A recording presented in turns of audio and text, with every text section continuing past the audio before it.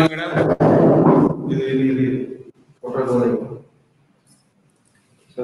Good morning, madam. Good morning, sir. Good morning. A very good morning to I you. am Shulini Goda, principal of C.K. Pukswami State College. I am happy to invite you for this occasion, very happy occasion. And you are a learned person. You are going to educate us and enlighten us on various issues on cultural changes, environmental changes. And I hope that you are going to cover important issues. And definitely, we recognize your services. In fact, we wanted you physically in Mysore, but in near future, if you arrange any seminars and conferences, definitely we are going to invite you. At that time, you please make yourself convenient to come over to Mysore, madam. So we are happy to have with us you today. So today you are going to speak on the 2020, the age of realization, lessons to be learned. That is a very critical evaluation. So let us see how you are going to demonstrate and educate our scholars and professors and students about the future consequences. So with this, I hope I welcome you, madam. So Professor Lata Manish, he will going to welcome you. Thank you. Yeah. Good morning, madam. A very good morning to you, ma'am. Yeah, good morning to each and everyone who have virtually gathered for this webinar, 2020, the age of realization.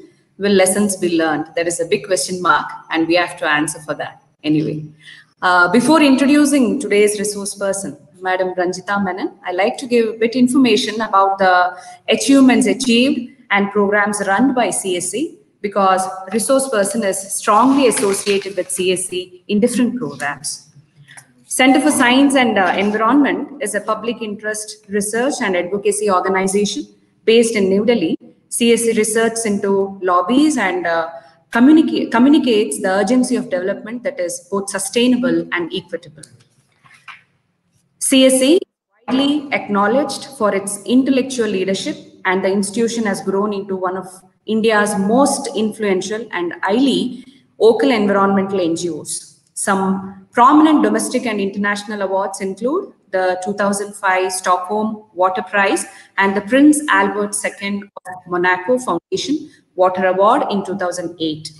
Sunita Narain, the present CSE Director General, received the prestigious Padma Shri from the Government of India in 2006. Recently, CSE was named the recipient of the prestigious Indira Gandhi Prize for Peace, Disarmament and Development for the year 2018 for its pioneering work on environment and sustainable development. Some of the notable environmental programs run by CSE includes Right to Clean Air campaign that has achieved remarkable success in pushing for CNG in all public transport in Delhi, and more recently in pushing for better urban mobility options that have made significant impact on the city's air quality. And one more campaign, People's Water Management campaign, that mobilized the country through a water literacy campaign calling for decentralized solutions to water harvesting, water pollution, urban sewage management, catalyzing policy changes at both national and state levels. In recognition for its efforts, CSE was awarded the Stockholm Water Prize in 2005, the highest international award for water management. CSE has conducted anti-toxins campaign for far-reaching changes in the policies and regulations governing the use of toxins such as pesticides and heavy metals. The two high-profile studies that found high levels of pesticide residues in bottled water and soft drinks serve to highlight public health concerns and are important contributions in managing the toxic fallouts of rapid economic and industrial growth. One more program, Global Environmental Governance Program, where CSE actively participates in influencing international negotiations on climate change by stressing the need for equity and equal access to the atmospheric commons. With this information related to CSE, I'm very glad to introduce the person who is also part of CSE, Madam Ranjita Menon. Madam has more than 20 years of experience working in the corporate sector, and Madam has decided to pursue a career in the social sector, starting with Dell in the CSR division. From Dell, she moved to CSE to update their environment initiatives for youths. Ranjita Menon, Madam, at CSE's Environment Education Unit, as the Program Director for Environmental Education Unit, Madam is responsible for the strategic direction of the unit that serves to educate and sensitize school and college students on environmental challenges. CSE realized that while nature education is important, students must also understand how human beings, human societies interact with the environment for their growth and survival, how human beings must coexist with the environment for a sustainable and equitable future. Meaningful environmental education is key, and the Environmental Education Unit works with a specific section of the population through its two successful programs, Green School Program and University Program. With this bit information, I'm very glad to welcome you, Madam, and you can continue with the session. Thank you, Madam. Thank you for being here. Thank you so much. I hope I can hear all of you. Thank you for the very warm welcome to you, ma'am. A very warm welcome note from you, ma'am, and also, sir. It indeed is a great pleasure to be speaking to Sri K. Puttaswamy First Grade College, and just to all the all the participants who have logged in, I must tell you that we have a very long association with Dr. Lata Mani. I think it goes a very long way. Ma'am is a member of PSC's Green Educators Network, a network. I think there is an echo. Can everyone hear me clearly? Yes. Is that okay? Or okay. Yeah. So I just want to say that CSE launched its Green Educators Network as part of its university program way back in 2016. The network is to solely, exclusively for faculty members teaching papers related to environment. Lata Mani has been associated with us since then. Of course, the field of environment much before, but she's been part of the network since then, and we've had very interesting dialogues, and over the years, the bond has grown stronger. So it indeed gives me a great pleasure to be here to speak to the students, faculty members, and others of Sri K. Puttaswamy First Grade College. So thank you so much. And with that, let me try sharing the presentation. It's been a very bad day in Delhi today, which I think most of India too. Monsoons kind of arrived late, but for all of yesterday and today, there has been continuous and steady rainfall. So I am just trying to move. Yes.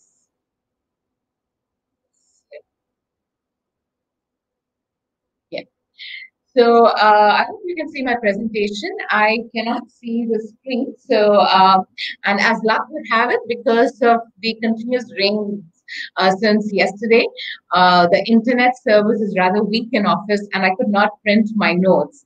So let me make sense of what I have written by going through the presentation. I thought, with COVID, again, continuing to rage across the country and still on a rampage.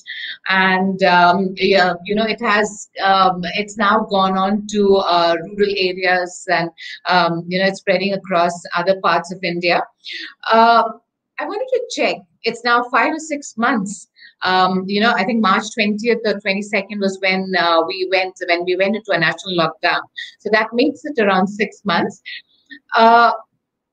It's kind of dawned on us during these 6 months period, we will actually experience clear skies, and you see a lot of photographs on various groups saying that we can now see this border, the mountain ranges, animals that were hitherto unseen are now coming on the roads. Some of it could be fiction, some of it could be true, but has it dawned on us? Have we realized that climate change? We still haven't realized that it's climate change, impact of climate change that is affecting us, but there is some realization. With this realization, have there been any lessons that we have learned? It's too early to talk about all the lessons that we have learned, but or in fact, even a few, but yes, I will touch on air pollution and health towards the end of towards the end of my presentation, where actually we have seen the remarkable difference. But are there any learnings from there or not is a big question mark. Even I cannot answer, because ultimately it rests on you, me, policymakers, the government, etc. So as the year unfolds, we are now in August. Mid-August, we have another few months to go, and at the end of the year, we can look back and, or maybe even early next year, have we learned something or not? Has COVID-19 taught us something or not? Is a big question that will be answered, or I hope it will be answered as we learn more. Going on to my next slide, like I said, this year has been the year of the disruptor, right? COVID-19, the coronavirus, has completely distracted us. In fact, of course, for every good reason, we need to find out more about COVID-19. How do we restrain it? But that has taken our attention away from even the bigger picture, which is climate change, right? We call it by different names. It could be climate emergency, climate crisis, but whatever, right? The weather events, the extreme weather events that are happening around us is all a result. But have we connected the dots? So yes, COVID-19 has distracted us, but I would like to bring all your attention to the bigger issue, which is climate change. COVID-19 has taught us that people who are at risk are people with comorbidities. How did that come about? Because of bad air, bad food, access to water and sanitation is clean water and sanitation is limited. So because of that, there have been health issues that comes and people with these health issues have been affected more. Now, health needs to come first, right? We need to do much, much more to prevent diseases. So to bring back, when I talk about air quality, right, it has been happening. It's not because of COVID-19 that it has come to the forefront. CSC has always, ma'am Latamani already talked about our work that we have done in the space of clean air. It's in Delhi that people are realizing now. There has been mass movements, there has been public movement bringing the issue to parliamentarians. It has come onto the streets, but even then it's still not mainstream, right? Air pollution is the fifth largest killer in India, right? But still, do people realize it is a big question. Right, it is normally seen that that the epicenter of toxic air or air pollution is Delhi. But over the past few years, there has been a depression. There has been a dip, right? And Delhi has managed to, I wouldn't say control, but yes, we have made great strides in stopping the worsening of toxic air. But of course, a lot needs to be done, right?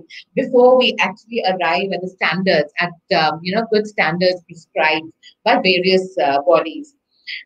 When Delhi is affected by bad air pollution, of course, it goes through the year, but it's in October, November. It really hits the people, and then there is a lot of talk about it. But when it hits Delhi, it is not just Delhi that is impacted, even the neighboring areas, right? Like I said, it covers entire big cities, small cities, villages, rural villages across in North India. The entire Indo-Gangetic plain is affected, right, by air pollution. But for some reason, it's Delhi that's most talked about. Of course, the worsening air pollution is, there are a host of factors that contribute to it. Yeah, it could be the winds, like I said, the episodic pollution, could be due to crackers, bursting of firecrackers during Diwali, or it could be stubble burning across the borders. There are tailpipe emissions, industrial emissions, etc. There are several factors that contribute, but it is not, but as all of us know, we all share a common air shed, right? Air pollution does not respect borders. It comes into Delhi, it goes out of Delhi, and all the action that we take cannot be solved by just taking measures in Delhi, right? I just want to touch on the sources of pollution. All of us know it, but I would still like to say it's vehicular emission. It's one of the biggest sources of pollutions. The others are industrial pollutions, and I would also like, I should have taken this point about the NOx and PM2.5 emissions are mainly through vehicles, and transportation contributes around 20%, right? To air pollution, to climate change. So this is just in a nutshell what the various sources are. Because I'm talking to a wide, diverse kind of audience, we want to increase your awareness too. We need you to know. I mean, maybe you're sitting in south of India, you may not, toxic air may not really be an issue, though of course we've learned that Chennai too has been affected, which means other cities or towns or villages near Chennai will also be affected. Who monitors? Right. So please, for your information, I've just put this slide for you to know. Yes, we do have bodies who monitor air quality in India. You have at the Apex, the Central Pollution Control Board, and every state has their own SPCBs. Right. What are the pollutants that are regulated? I have put various like SOx or NOx and particulate matter such as PM10, 2.5, but measured are SOx, NOx, and PM10. And we are still in the process of we, in the sense, a country, is still in the process of putting air pollution monitors in select cities to monitor other pollutants. Yeah. I think every citizen in India needs to know about the air quality index, right? If air pollution is the fifth largest killer in India, then we need to know the status of air pollution. So I put up the slide again. In places like Delhi, our daily newspapers do put out this box. I don't know if you can see the box here. The range, it comes out and the papers start covering it every day, either online or offline.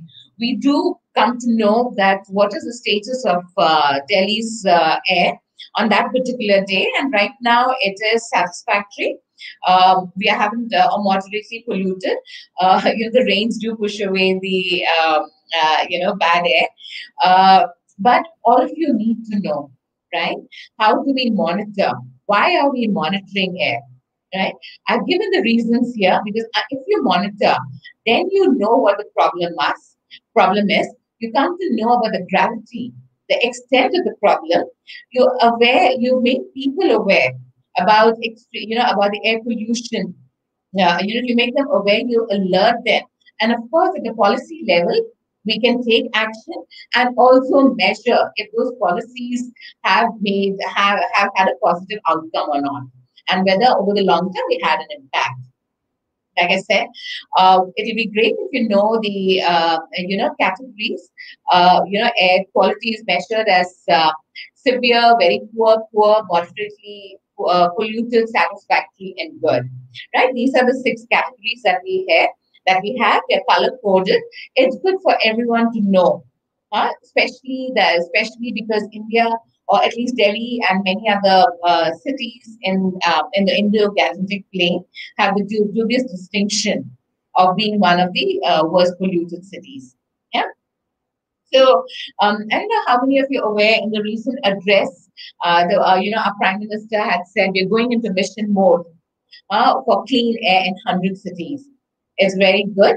But also to draw your attention, this National Clean Air Program was announced in 2019, right? And CPCB has been doing a lot of work, but it seems to be impossible, to achieve the target set.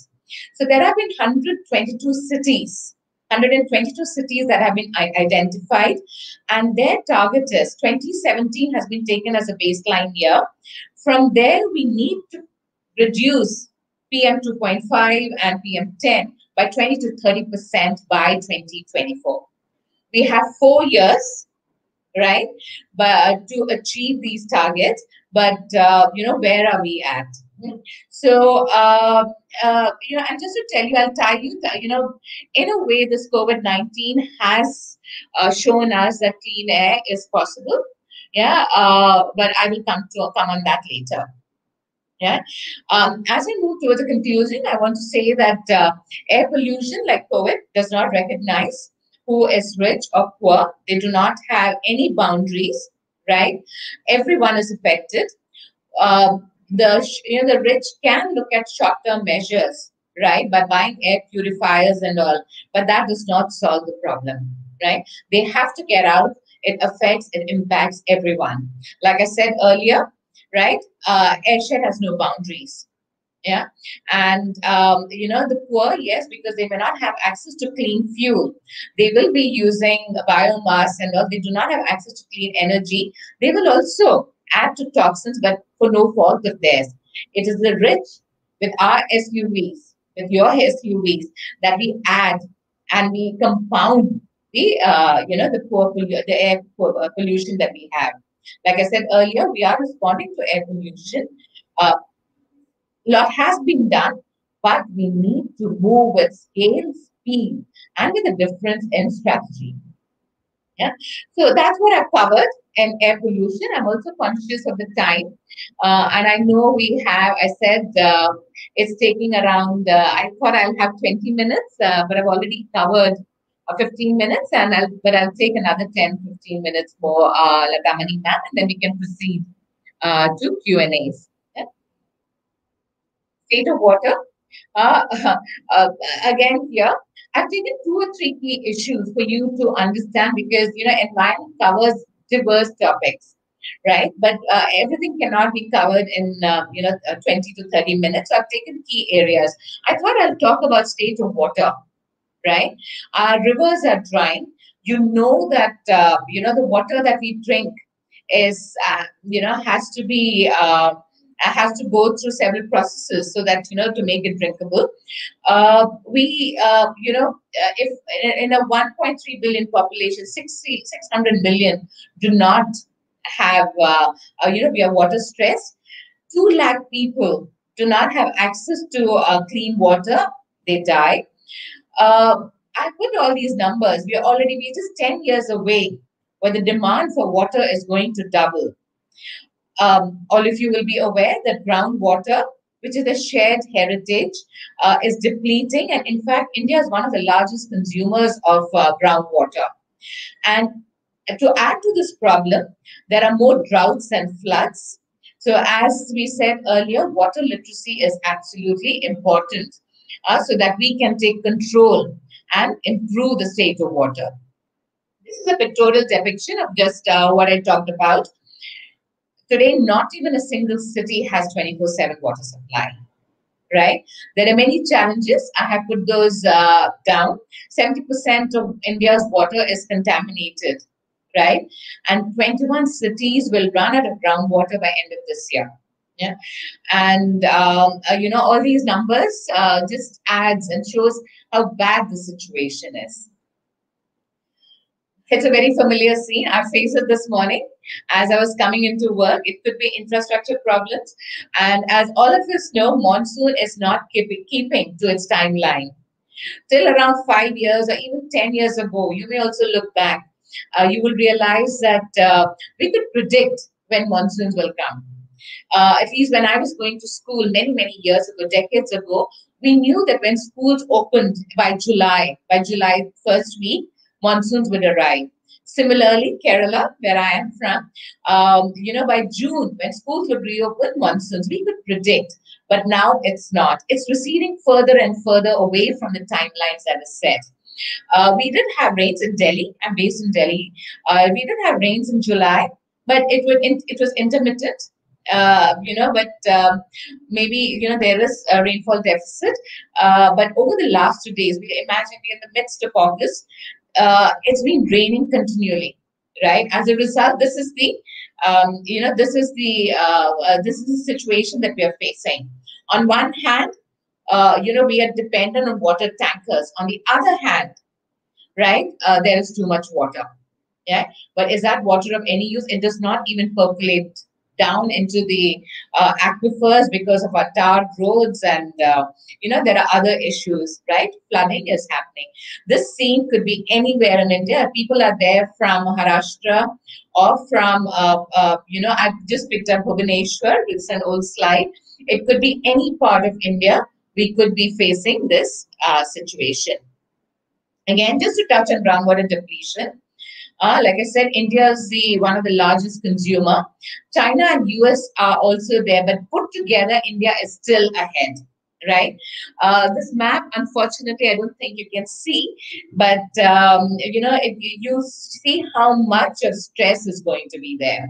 As the tube wells have come, I mean, we thought many years ago when tube wells were introduced, we thought it could solve the water crisis, but now we are just digging deeper and deeper.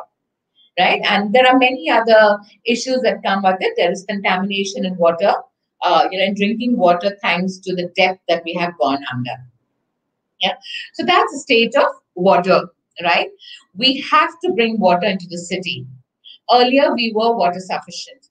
Now we are no more. Yeah.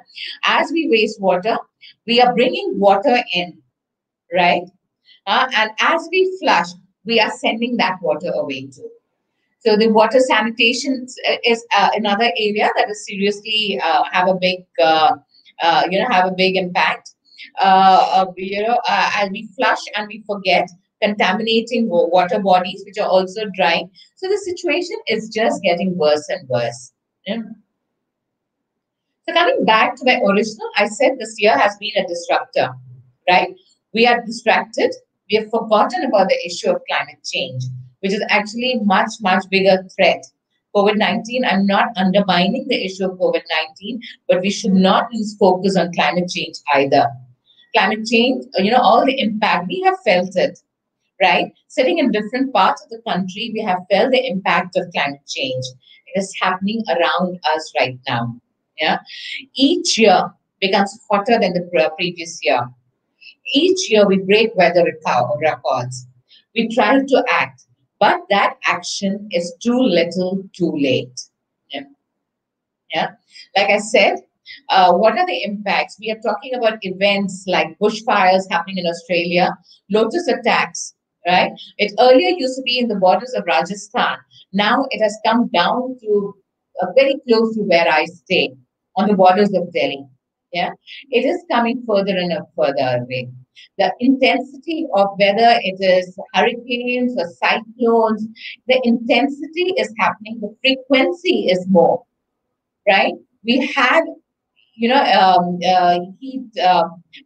extreme heat also that is happening. Last year in Delhi was intense. Why? Because of mismanagement of resources, right? We cannot blame anyone but ourselves. It is making the world more insecure, not just India, whether it is Los Angeles or whether it's Australia, whether it's India, all of us are being impacted. The world is insecure. Yeah. What is the impact? This cycle of drought, flood, crop loss, cyclones, these are happening over time, over months. Yeah. The impact, it may come in a day or two, but the impact lasts.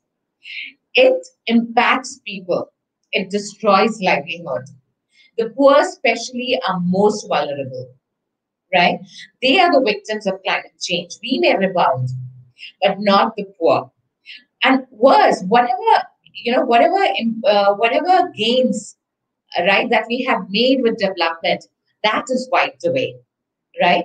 Survival becomes more difficult. So people are migrating from place to place. That it's the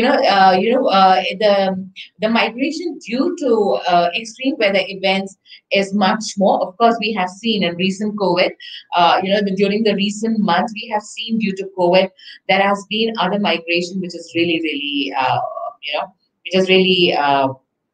which has been heart-rending. Yeah. So, this is a slide that I've taken from Sunita Narayan, Director General. Because of globalization, manufacturing is happening in other parts of the world, China, India, Bangladesh. right? But the hunger, the greed for consumption has reduced, right?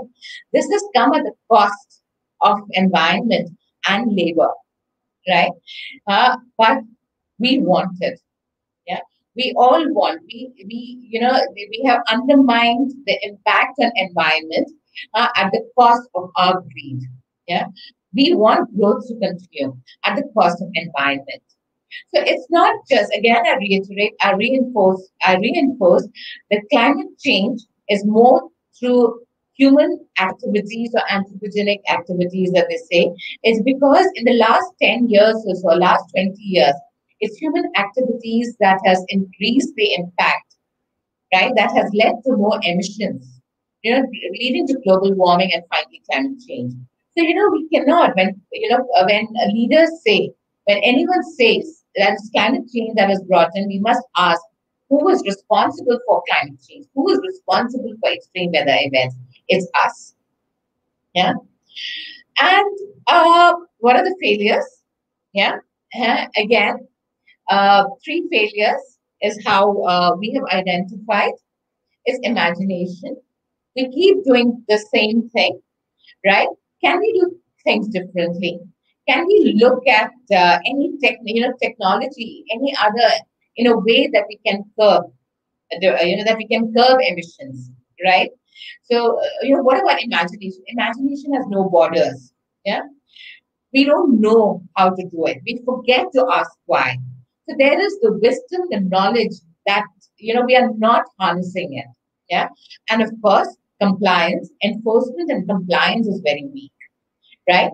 We, the regulations do have good regulations, but if we do not enforce them, if it is enforced, we do not comply with them. So you see, in a way, it's all of us are responsible for current situation.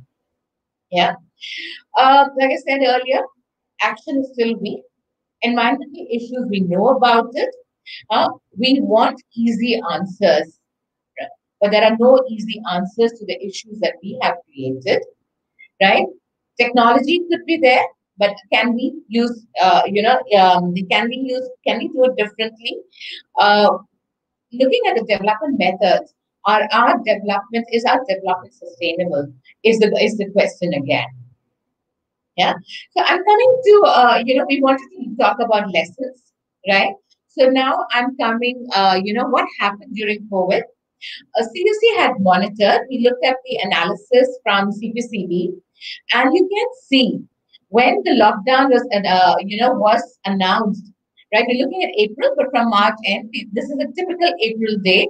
These are the cities that we monitored, and you can see, right, there has been a dip compared to April 19 to April 20, to April 2020, right? Talking about Delhi, right? There has been, look at the red line. Delhi, the red is from March 30th to April 3rd. And look at from March 16 to 21 prior the lockdown. Both in Gurgaon, or Gurugram as it's now called, and Delhi. There has been kind of, the pollution has flattened, right? So we looked at various sources of pollution too. And this is our conclusion. What really made the difference pre-lockdown and during lockdown, look at the impact on clean air. There certainly has been improvement, right? And we looked at the sources of air pollution. It was, like I said, vehicles, industry, construction. The moment that was stopped, Delhi's air improved. Right? So take a look at these figures. It's really interesting. Like, whom do we lay the fault at? Right? All these are results of, human activities. Right? And this is where we need to take control. So that's the kind of lesson learned, right? During this very short period, we need to see if we can sustain it, right? That's a big question. Yeah, like I said, these are the lessons that we learned. Vehicles and combustion from industry are the reasons. When that stopped, air quality improved. Movement on the road was not there. all of us stayed at homes. That really had a huge impact. But is that the answer? Do we need COVID? Right? This is, something that I've taken, right? All of, the world said, right? There is less air pollution from car. There is less international or local air travel. There is no waste on the streets. Industrial pollution is less. And all it took was a global pandemic shutdown. But is that what we want? Do we need a COVID? Yeah, to stop us, to make us realize. That is why I said, is this an age of realization? To quote our Director General, I've taken this quote from one of our editorials, right? Where will this change come from? Like, is this the change we want? Is this the way we want to clean our air or our water? Yeah, we did this. We got a sense of and smell of what clean air, clean rivers, and exuberant nature means. We must value it. We must remember this time as the way we want it to be, when our lungs can inhale and exhale without the stress of toxins. But how long will it last? Right? This, she had written it in May. Yeah, or I think it was in April. Right? And today we've already seen economic activity is necessary. Right? There have been livelihood loss because of COVID, even worse than ever before. Right? So economic activity has to be there. But what we cherish, will we be able to deliver? Like I said earlier, the three failures, this is a solution. We need the courage to think differently. We need to be the change we want in the world, which means we need to act differently. We need to be informed. We can only bring about change if we are informed, if we are engaged, right? It is incumbent on all of us to be engaged and willing to stand up, right? Each citizen of us, and all of you listening, we need to question why. We need to question the policy. We need to question our leaders. And more importantly, we need to question ourselves, right? What can we do to bring about the change, right? So that brings me to the end of my presentation. I'm sorry, ma'am. I did say that we should, I'll just take 20 minutes. We have overrun. It's already 11:40. I will stop sharing the presentation. And if there's anything that you want to share, ma'am, please let me know. Yeah. Very nice and information. Thank you. It's very relevant, and people require this information, I feel so, because after they have faced this COVID-19 situation, I think most of them have realized in what extent they have to be within the environment. So before that, I just want to give, like one of the participants has asked, how to bring the awareness within the students about water conservation. This was one question by a participant, and she needs to know how the students can be aware related to water conservation. Okay, so thank you, ma'am. A great question. Yes, we talk about them, right? Students can be the agents of change, right? But of course, we also can be, each one of us can be change agents, but how do we reach them? Now, there are many, many programs. It can happen in the classroom. It can happen in homes. Now, I would like to draw attention to what CSE does. We have a program called the Green Schools Program, right? As part of the program, we ask schools to get children to audit the consumption of resources in the school premises. Yeah. Now, it is great. We have a network of 10,000 schools across India. You can Google greenschools.program.org. Right, I'll just repeat it. And ma'am, if you can just put it on the screen, it's www.greenschools.program.org. So, so the GSP has an audit where we ask children to measure, to assess the consumption of resources. They are supposed to feed the data. It's an online. They feed the information in various areas of water, waste, how they commute to school, what is the consumption of energy, does the school, have they moved to like LED bulbs, do they have solar in their school, do they use biogas? We ask them a whole lot of questions. They feed the information, and then in the end, we CSC or the Green Schools program give each school their report card. The report card then becomes a baseline for the schools to develop strategies to improve their performance. Yeah, so that's the way we reach schools. But because of COVID, schools were shut, right? But we didn't want environment education to stop. We wanted to find out how do we reach children. So then we pivoted and we modified the GSP school audit into something called GSP audit at home. We asked children to find out how resource efficient is your home? Do you switch off lights? Do you switch off? If your computer is it on standby mode, if you have computers, or if you have phone, do you keep charging it all night? Simple. Do you practice waste segregation at home? Do you have dustbins which are for wet and waste? Do you have a shower bath or a bucket bath? Right? Does the tap keep running when you are, when you're brushing your teeth? What is the indoor air pollution like? Right? Indoor air pollution also adds, right?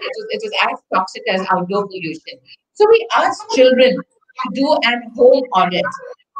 Close to 50,000 children participated in the month of July.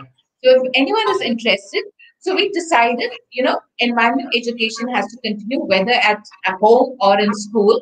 So through children, so we reached out to children, and that was the kind of response we got. So I want to say, I just talked about what our program is doing, but really what I want to say is all of us are responsible, right? Adults children copy adults. So we are responsible to show the right, correct actions, right? We do capacity building of teachers. We do workshops with teachers. We are now doing online workshops for school teachers. We work with state partners like Himachal Pradesh, like Sikkim, like Church of South India, like, a lot of schools around India we're working with. So we are doing capacity building workshop for teachers so they can integrate environment in their classroom teachings. Right? So it is a GSP audit capacity building workshop. We're doing webinars like this in the hope that teachers have also joined and then tell them how bad the environment is. But let's not lose hope. We can do corrective action, and it'll be great if all of you can take action. Yeah. Thank you. Sorry, that was a long answer, but I hope just to summarize, capacity building workshop. Every adult has a responsibility to do the right thing to influence their children. And our GSP programs, there are many programs where learning by doing, children can make a difference. Yeah. Thank you.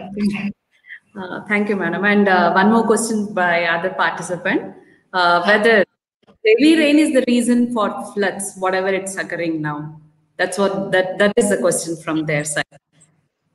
Okay. Let me look back, right? I'm in my 50s now. So when I look back at my school age, right, rainfall was there for many, many months. July to September, we would have rainfall in Delhi, right? But again, it's not like it's not like steady rainfall like what happens in Kerala or Karnataka or Bombay. I've lived in Bombay too. It's very different. Delhi rains are very different. Yeah, but flooding would not happen. There were enough green spaces for water to percolate. Right? There was not so much of waste gathering, right? And drains getting clogged. Yeah. As over the last 30 years, if you look at it, I mean, I want all of you to reflect, right? Because if you look at your answers within, you will realize where the change has happened. In the last 20 years, yeah, it has worsened. In the last 4 or 5, it's even worse. Why? Look at it. I mean, our drains are clogged, right? There is so much of cemented pathways, right? Earlier there was no soil, right? There is forest, deforestation happening. So the soil is being used. There are multiple reasons on why extreme floods are happening. Yeah, we hear about whether it's floods in Bengal, in Bengal, or whether it is localized floods. Just look around, you will identify the reason. There is noise. There are municipal bodies who will say they will clean the water drain, but it's always too late. And waste management, which you and I are responsible for, right? That also adds to it. So look at it, and you will identify the reasons for flooding. Yeah. Yeah. So, Yes. yeah, I would like to put it on us more than anyone else. Okay. Thank you, ma'am. And this is from my side. It's just I need some kind of suggestion. Means, what do you think for this particular question? Do you think the villages are under stress just because of migration of workers from cities to villages? Very good question, ma'am. Related to COVID also. We saw the mass migration It happening, is related to COVID-19. yeah, in the month of May and all. It was really horrifying to see how these people have been, impacted, right? And and so many died on the way to go back, right? We let them down. Yeah. Cities, we people let them down, and they had no choice, right? They were the backbone of our lives. We let them down. They had to migrate. And of course, they are totally, totally stressed, but they also realize there is now reverse migration happening. Yeah, Right? People again, are once coming again. back because there are no livelihoods there. Yeah. Yeah. And I do, it happened in my own household, right? My help and all went back to the villages, but they came back saying that they don't have, there's nothing to live there for. So we have let them down, whether it's in cities or villages, because villages do not have the infrastructure either, right? Where are the hospitals? Where are the schools, right? So these people like to come back to cities where at least the earnings are much more. They can send money back home, and at least children can go back. Come back to your question again, ma'am, because I think I've digressed. Yeah, Your that's key what. Yeah, the major thing is now, like when the people go back to their native places, what they do, they are like they were in the cities from many years because of their work or whatever it is. And when they go back to the villages, they will bring the lifestyle of the cities in the villages. And now villages are also under stress. That's that's what I was, because see, now when I go to my native place also, before I never used to see much plastic covers or these packaging materials, all these things, but now these materials are entering into villages now. So this is the thing, like this is the one thing I'm thinking, Yeah. because of the people who were living in the city, now they are Okay. influencing Okay. also. We haven't really, I haven't really looked at that point of view. But again, ma'am, I would like to say it's consumerism, right? Yeah. I think there is aspiration too, right? And people in villages also want to live this lifestyle of what is happening in urban centers. Yeah. But I would say it is more the, uh, uh, marketing, right? We also decided that every product should reach, yeah, villages too. Every lifestyle should go. Like we enjoyed it, so why not let it go to the villages? Right? Let everyone, and we also aspire. They also want that stuff. So, but the education hasn't reached there. Yeah, like they haven't. I mean, we are realizing it now, but even amongst ourselves, how many of us know we would still go? We would still go and buy a kurkure ka packet or a bhujia ka packet, which is there in a kirana dukan, right? That adds so much of packaging. The same packaging, because we want long shelf life, that is made it to the shops and villages, right? In prices that they can afford. So it's that which is adding more. And I don't think so. If you give these goods to people, they will use it. Of course, we can also say no to it, right? But I don't, but it's a catch-22 situation, right?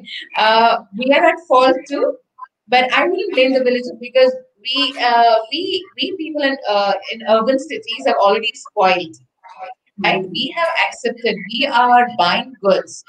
And I wouldn't say that people living in rural areas should not have access to what we already have. We can educate them and tell them not to buy. These are actually more polluting. You have your good resources, right? Rural areas, you have good practices, you have good food, you had access to clean water. So let's look into our own practices and then have continue with your own lifestyle than aping what is there in urban areas. So I wouldn't blame people who went back to their villages, right? They're aping what we are doing in urban areas. Yeah. Okay. So we have 10 more minutes, so I can take another 2-3 questions. Yeah. Yeah, Professor Mahesh sir is there. He's from the English department. He is having some questions, and the questions are from the participants itself, madam. Just a minute. Okay. Okay. Yes. Madam, one of the participants wants to know, is sanitizer usage contribute to air pollution? Are you doing some more research on that usage of sanitization? We haven't really done research on sanitizers, but yes, you mean the hand sanitizers, right? That we're using during COVID time? Yeah. No, I'm afraid CSE hasn't done any research on that, but I have read articles, right? I would say more than sanitizers, it's washing, right? As what's prescribed by WHO, washing your hands with soap and water is the best way, right?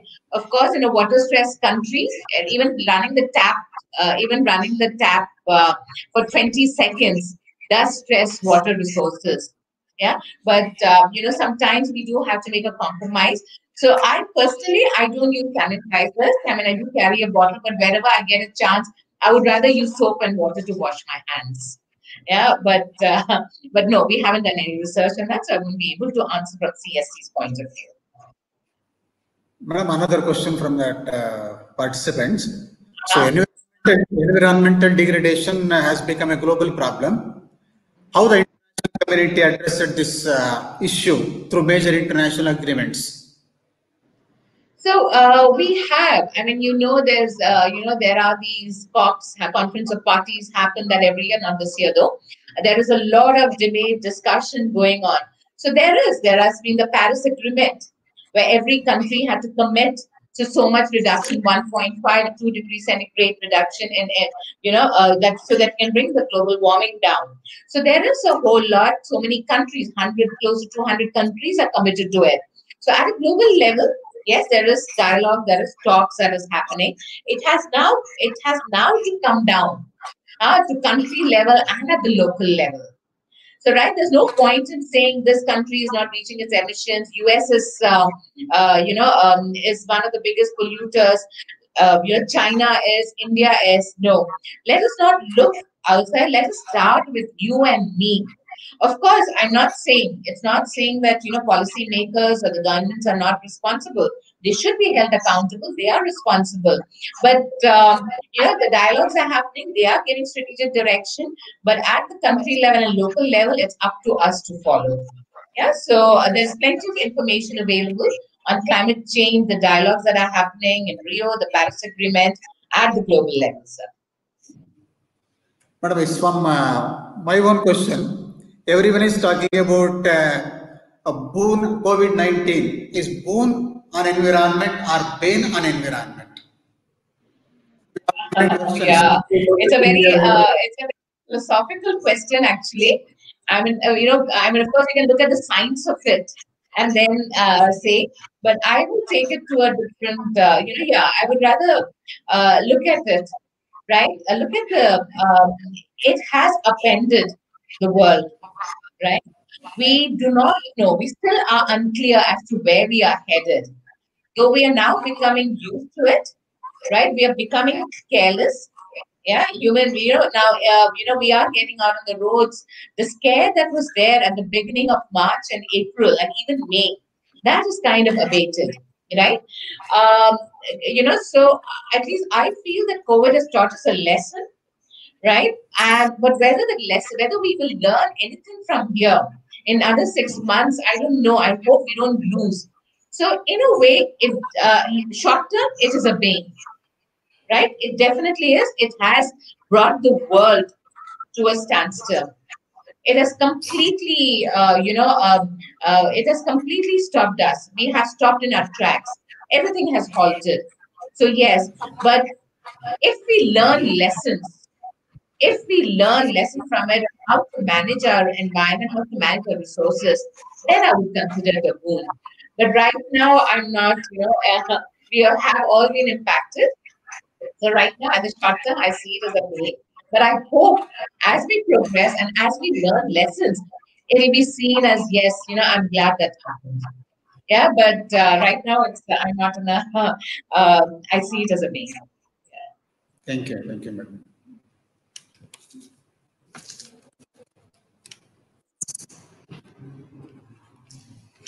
Yeah.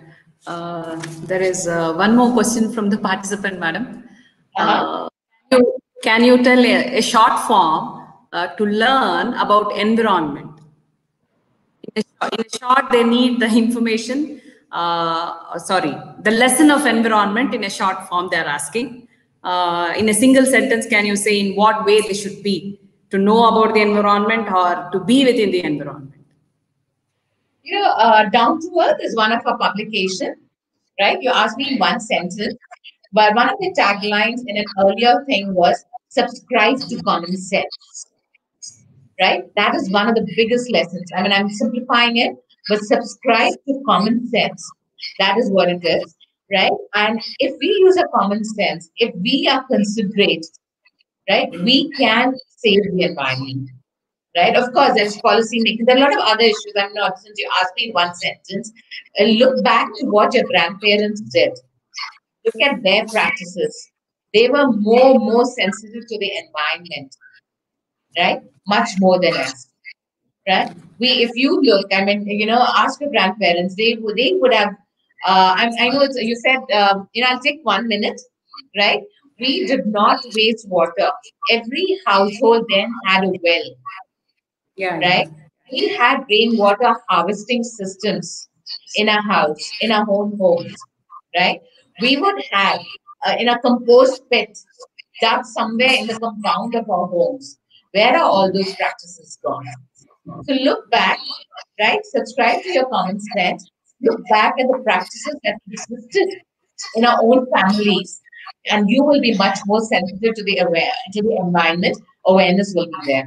And then you can read up. There are a lot of information available. You can go to Center for Science, CSC's website, on research that we have done, the reports that we have brought about. There's a wealth of information, but practice, right, is very important, and that itself, I think, will help you. Yeah. I'm sorry, one sentence, subscribe to common sense is what I would say. Yeah, I think with this, we can end the session. And it was very I'll be sharing your email ID, madam, if you don't mind, to the participants, so that if they have any queries, they can directly contact you and they can come to know about the research, whatever it's going on. Anyway, they can get a lot of information if they go to the CSC website, because even I came about that like that only. So that's the thing. And it was very informative. And I think all participants got the information related to environment issues, that too especially in this COVID-19 2020 situation. Yeah. Thank you. 1 minute. Sorry, I just want to add here. Yeah, please feel free to write to me. But when you send me an email, please write, coherently with full sentences and to the point. Right? That's what I would like. So that's a request. But second thing, your first question was also how to teach children about water. Conservation, exactly. So there is just 1 minute to go, so I'll just cover that also. Ma'am, whoever asked the question, it's a great question. We do ask children, right, to maintain a water diary, right? Many schools do that, as to how many liters of water do they consume in various water activities. The water audit, we also have a water audit for schools, where we ask children, does your school have a rainwater harvesting system? If they say yes, then we ask them, what type of rainwater harvesting system is it? Is it groundwater recharge or is it a storage tank? Because we want to go further. We're not looking at yes and no answers. So yes, you can ask water diaries to be maintained. If it's rainwater harvesting, take them. Okay, right now it's difficult. Let them search if there are rainwater harvesting structures in the area. from say 10 years, 50 years ago. There is a lot of wisdom. So that's how you can create more awareness amongst your children. Sorry, I missed that question. I thought I didn't answer it, and I thought I'd take this opportunity, ma'am. So thank you. You already thanked me. It was a great interaction. Thank you so much for for giving me this opportunity also. For us, each and every participant that we reached out to and sensitized into the environment is a very big thing for us. So thank you so much. Yeah. Yeah. Thank you, madam. Thank you, madam. Thank you. Bye. Bye, madam. Bye.